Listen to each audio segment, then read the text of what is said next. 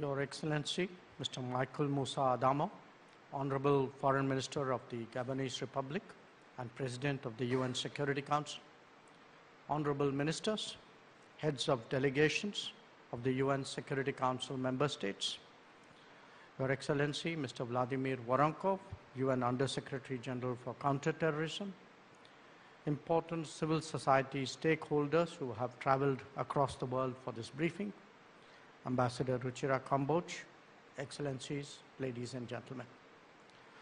Let me begin by thanking all of you for traveling to Mumbai to attend this informal briefing of the Counterterrorism Committee of the UN Security Council today. Your presence here demonstrates the commitment that each one of you and your countries and all other stakeholders from various organizations have shown towards combating the common threat of terrorism. It expresses too our collective resolve at strengthening the multilateral efforts led by the United Nations to address this threat holistically and collectively. Terrorism is a serious threat to international peace and security, indeed to the entire humanity. We have heard the voices of its victims today. Their loss is immeasurable and can never be made up. However, it is incumbent on us as responsible members of the international community to remember their trauma and to persevere in our efforts to bring the perpetrators of terrorism to justice. We owe this to every victim of terrorism across the world. Even as the Mumbai terrorist attacks were unfolding on 28 November in 2008, the UN Security Council met and in one voice condemned this act of cross-border terrorism and said, I quote, "The members of the Council underline the need to bring perpetrators, organizers, financiers, and sponsors of these reprehensible acts of terrorism to justice and urged all states to cooperate with Indian authorities in this regard. All acts of terrorism are criminal and unjustifiable regardless of their motivation." Now, in another month, we will be observing the 14th anniversary of these ghastly attacks on Mumbai in November 2008. While one of the terrorists was captured alive, prosecuted, and convicted by the highest court in India, the key conspirators and planners of the 26/11 attacks continue to remain protected and unpunished. When it comes to proscribing some of these terrorists, the Security Council has regrettably been unable to act in some cases because of political considerations. This undermines our collective credibility and our collective interests. A key aspect of combating terrorism is to effectively curb terror financing. Today, the Counter-Terrorism Committee will also be hearing from experts on countering financing of terrorism in the local and regional context. Excellencies, ladies and gentlemen, we all know that money is the lifeblood of terrorism. Terrorist organizations require funds and resources to maintain their organizational functioning and undertake activities.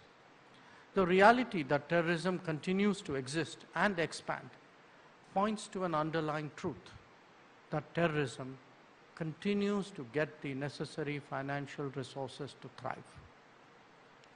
In this regard, therefore, I would like to make 5 points for the committee's consideration. 1, effective and sustained efforts at countering terror financing is at the heart of the issue of countering terrorism. Normative efforts at the UN need to be coordinated through collaboration with other fora like the Financial Action Task Force, FATF, and the Egmont Group.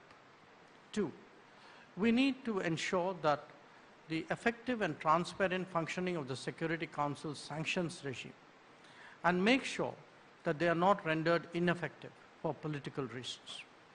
Objective and evidence-based proposals for listing of terrorist groups, especially those that curb their access to financial resources, must be seen through.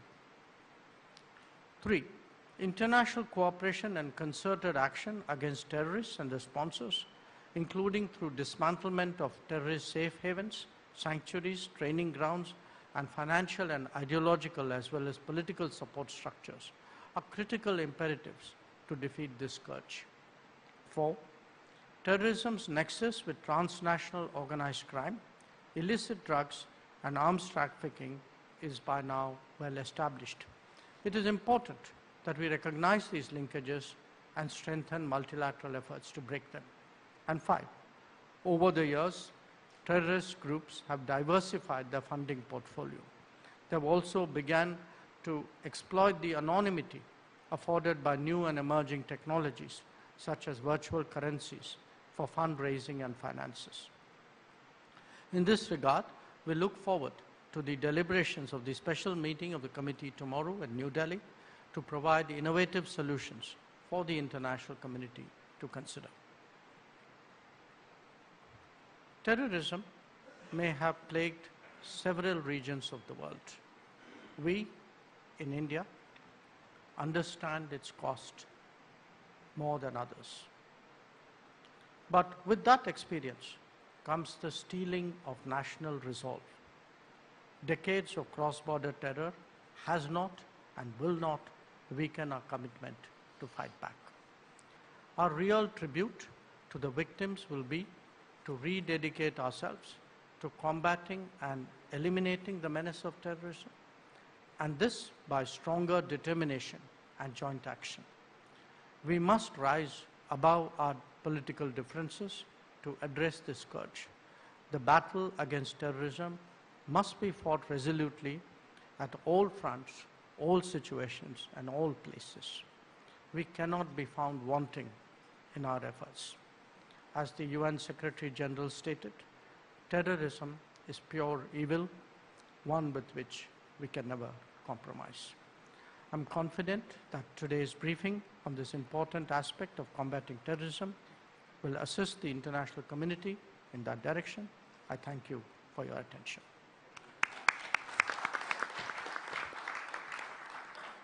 Thank you. It's great to see you here. Thank you for watching our work.